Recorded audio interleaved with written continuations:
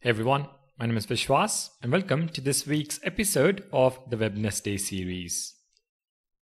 Today, I want to introduce you to a really useful tool called Readme.so. The tool is basically an editor which allows you to quickly add and customize all the sections you need for your project's README. On the left-hand side, you have the various sections. On the center, the editor, and on the right-hand side, a live preview. At the moment, we have a project title and description.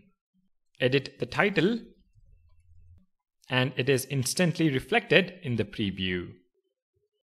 I can add a logo, an installation section, and a features section. I can also drag and drop to reorder the sections. Add an FAQ section, a feedback section, edit them individually, and when you're ready, click on download. In just a few minutes, you have an entire README file generated for use in your project. Share this tool with your team, and I'm pretty sure they'll all like it.